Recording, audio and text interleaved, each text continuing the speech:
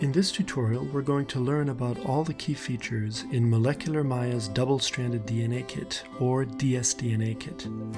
The purpose of this software, like other Molecular Maya kits, is to streamline the modeling of structurally accurate, animation and simulation-ready macromolecules.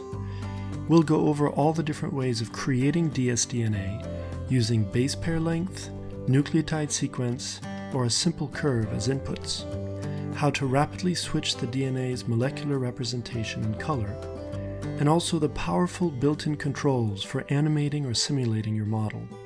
We've also included tools for basic cloning operations like blunt end cleavage, ligating strands, and controlling interactions with proteins that bind and/or slide along the dsDNA strand.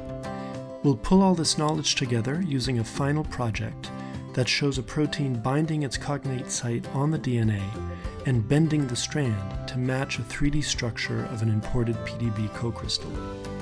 DNA is ubiquitous in scientific animation today, and yet it can be challenging to model, rig, and animate with some degree of accuracy.